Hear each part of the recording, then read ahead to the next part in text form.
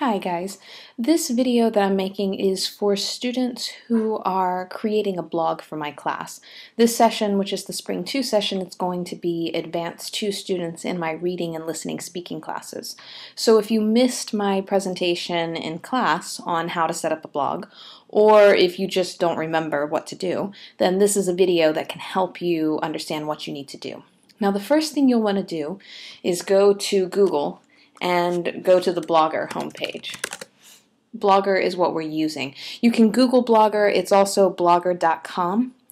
Now you'll need to make sure that you're logged into Google. If you see over here, I'm signed in, there's my picture, okay? Everyone should have a Google account, so make sure that you log into your Google account.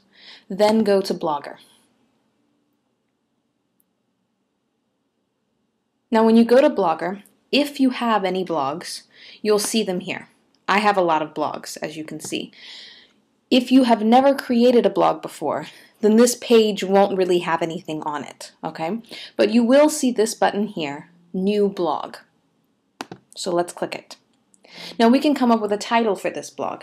The title of the blog can be anything you want. It can be your name, Ashley's blog, something that simple, anything at all. You can choose the title. Now the address of the blog is a little bit different. The address of the blog has to be unique.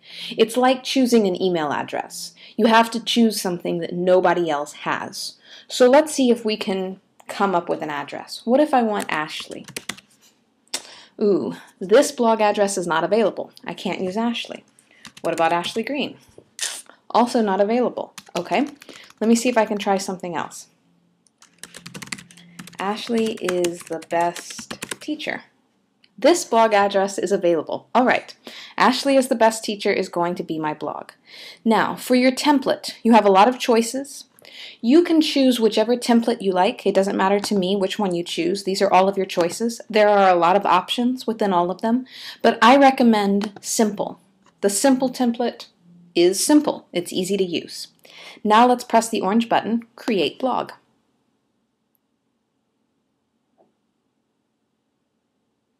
Okay, it says Ashley's blog was created successfully.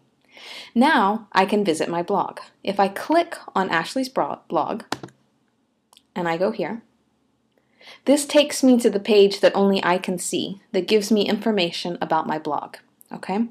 Now the first thing we're going to do is go over here to Pages. Under Pages, you'll see that it says Show Pages as Don't Show. That means it's not going to show any extra pages that we create on our blog. We don't want that, so we're going to change it. So we're going to change Show Pages to Top Tabs. Now we're going to add a new page. When we add a new page, you have two choices. You can add a blank page, or you can send readers to another website. So we're going to add a blank page.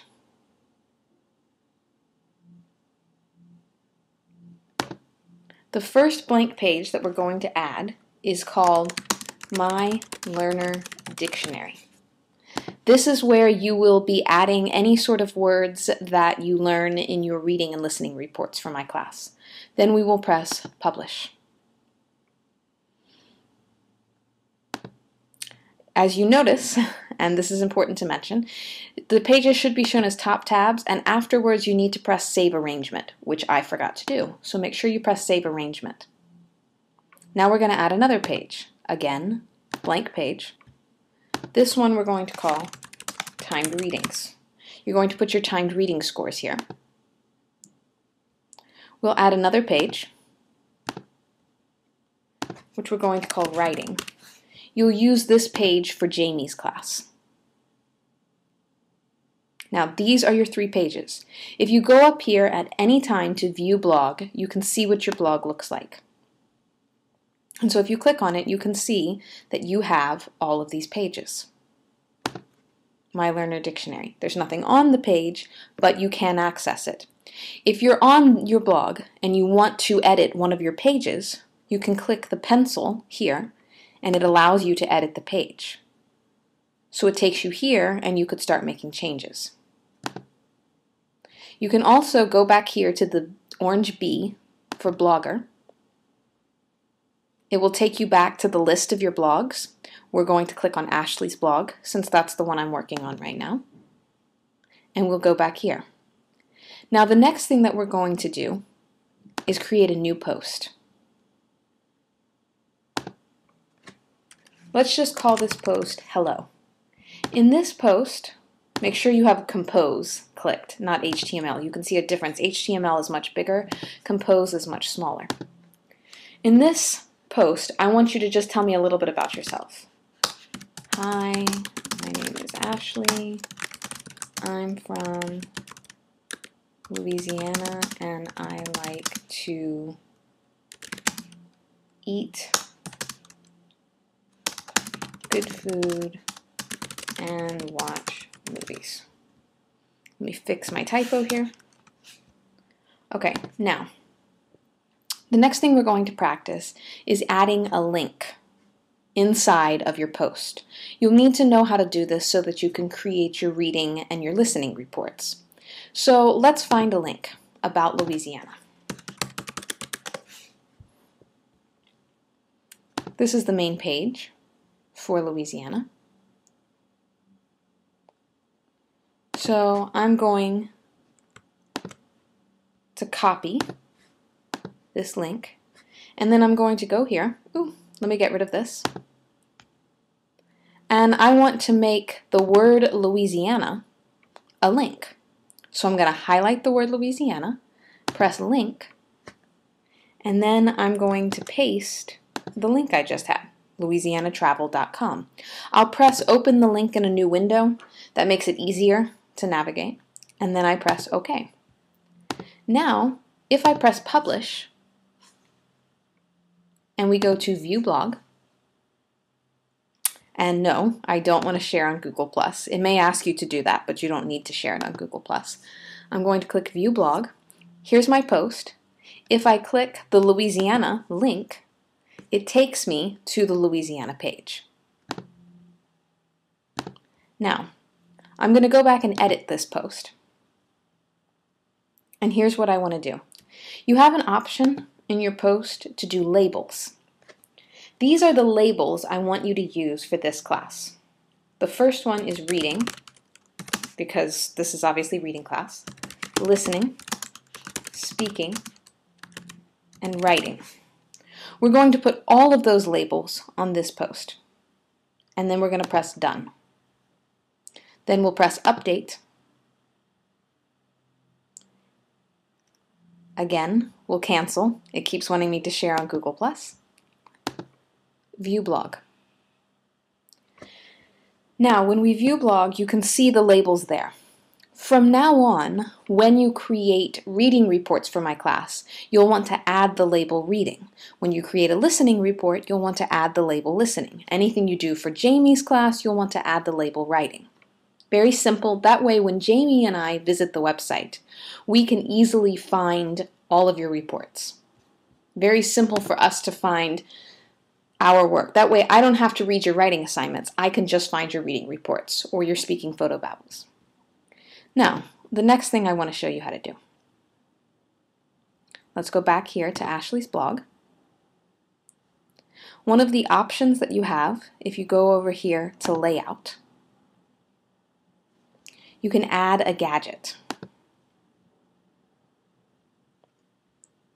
Well, one of the gadgets that you can add is a follow by email gadget.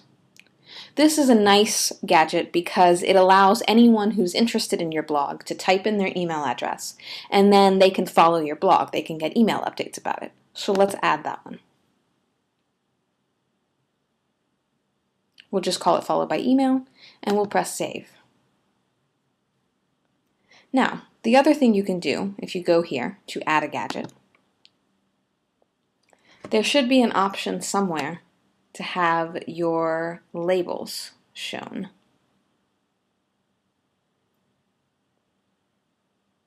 Yes, labels. Show all the labels of posts in your blog. We're going to add the labels gadget. We'll do all labels alphabetically as a list, and we'll save that. Now, let's put the follow by email first, and then labels. We're going to press Save Arrangement, and then we're going to view the blog.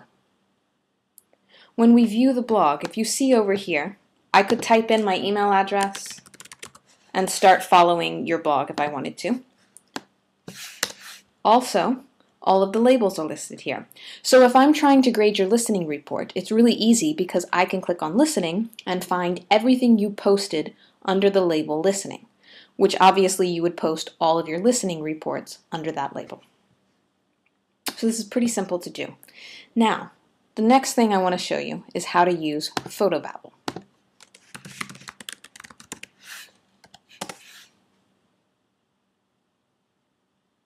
Photobabble is a very easy site to use. This is what you'll be using for your speaking assignments every week. I'm going to sign in. Obviously, if you're new, you should sign up. When you sign in, you're able to connect with Facebook. So if you have a Facebook account, you shouldn't have any problems. Now, it's not remembering me for some reason. So let's see if I can get it to remember me.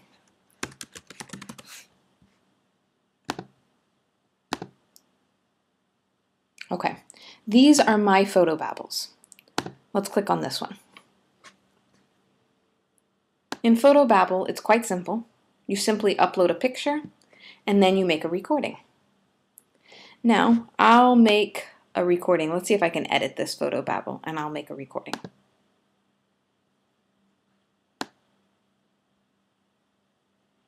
I've got my picture uploaded.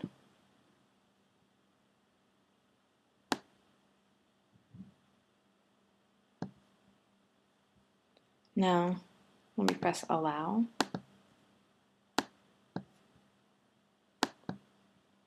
And then let me press record. And now I'm talking about my picture. I really liked this picture. I thought it was funny because it's true, our alphabet is kind of boring. Other languages have these really interesting characters in their alphabet, but we have kind of a boring alphabet. So that's why I chose this picture. All right, now I'm done recording. I press stop. Now if I want to, I can play it. Let me press record. And now I'm talking about my picture. I really liked this picture. Okay, great. I like the way it sounds. It's wonderful. Okay, now I'm going to save it. After I save it, I have a few options. If you look over here, I could share it on Facebook if I wanted to, Twitter, lots of options. I can send someone a link to the Photobabble, or I can embed the Photobabble. This is what I want to do. Okay, so I'm going to copy all of that, and I'm going to embed it in my blog. Let me show you how to do that. We go back here to Blogger, we go to Post, or we can just click New Post. New Post we're going to call Photobabble Example. Now, if you see right now we're in Compose mode. We're going to switch to HTML mode, only for Photobabble. You do not need to be in HTML mode for any other post, just for Photobabble. Okay, now I'm going to paste all of that. Now this looks like nothing. It looks like a lot of letters and numbers. It doesn't mean anything. But when you press publish, you'll see a completely different story. Now, let's cancel. We're not going to share on Google+. Let's go to View Blog. And my Photobabble is right here. I can play it from inside my blog. So no one has to go to the Photobabble page to see my Photobabble. It's just right there inside my blog. Now, you'll probably need some more information from me on how to do each of the specific assignments, but this should give you a good general overview of how to set up your blog, how to choose a name for your blog, how to choose a website address for your blog, how to upload a Photobabble, how to include a link in your blog, how to add pages and labels, and a follow by email gadget. If you have any other questions, please let me know.